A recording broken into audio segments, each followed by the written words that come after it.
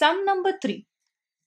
In sum number 3, they say, like in the joining figure, P is parallel to Q. So P is parallel to Q and L is parallel to M. You have to find out A, B and C using the measure of the given angles. Now see, if we find C, we will come to know B because they are corresponding angles. So either one we'll have to find, the other one is going to be C. Now what happens over here is, see, this is 80.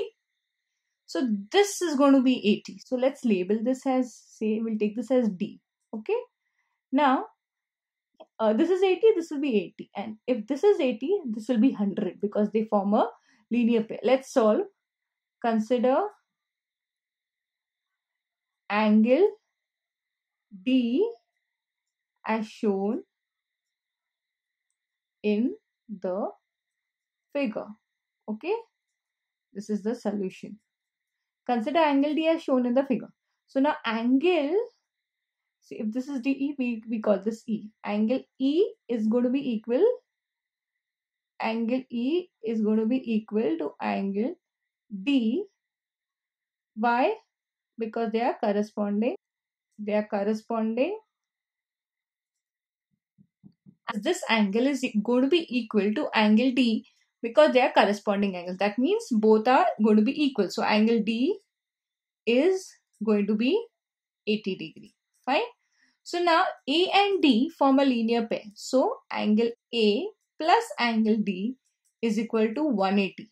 Why? They form a linear pair.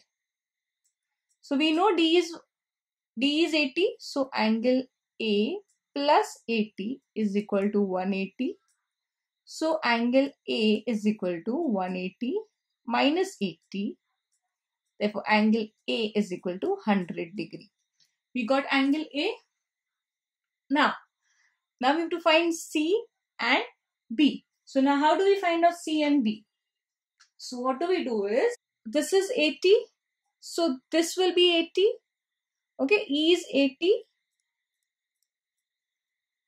Okay, so E is 80. So what we have, let's call this F now.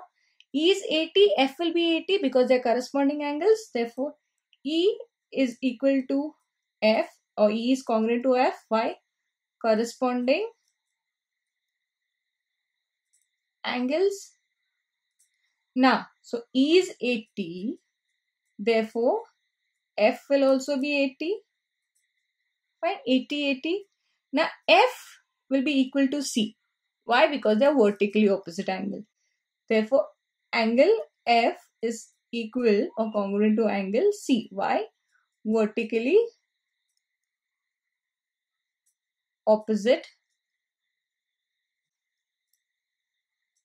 angles. Okay, so therefore, F is 80. Therefore, angle C is also going to be 80. If C is 80, B will be 80. Why? Corresponding angles.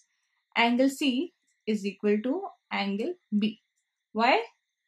Corresponding angles.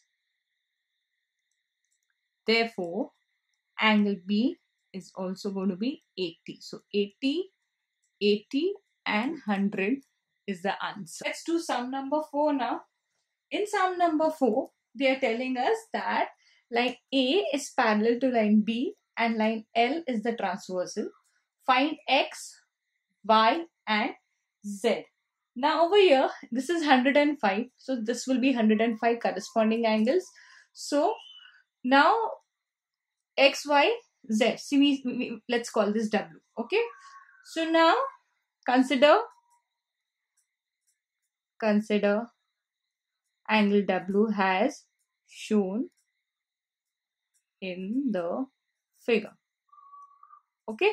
So now if W is 105, therefore X is going to be 105. Why? Corresponding angles are congruent. Okay. So X is 105. Then Y will also be 105 because they are vertically opposite angle.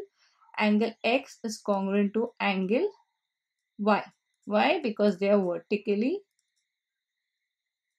opposite angles. Okay, angle X is 105. Therefore, angle Y will also be 105 degree. 105 done. Now, W and Z are forming a linear pair, so they are going to measure 180 degree together. So measure angle W plus measure angle Z is equal to 180 degree. Why? They form a linear pair. So W is 105 plus Z is equal to 180 degree.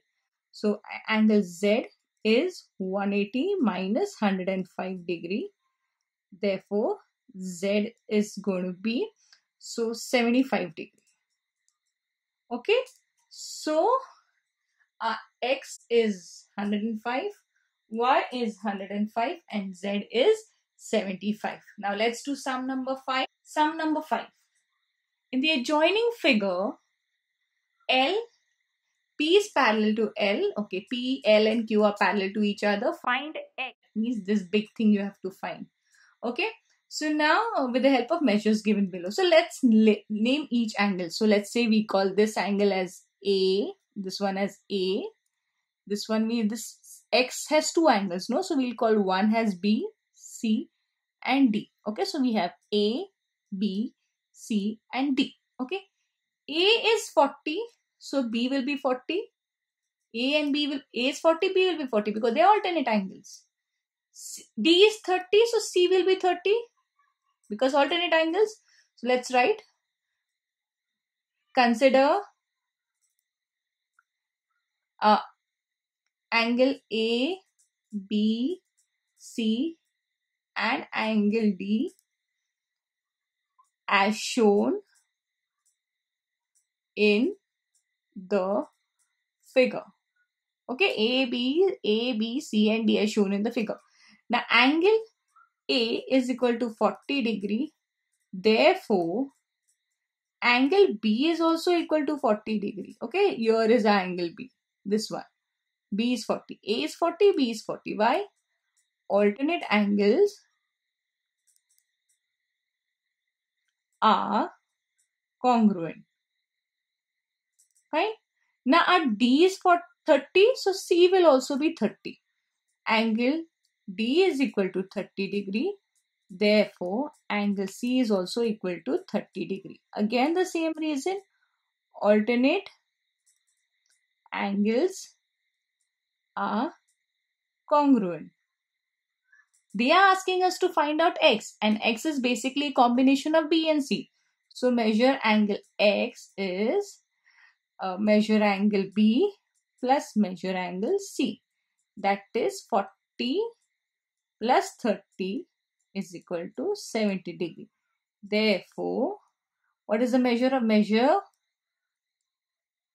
of angle X is equal to 70 degree.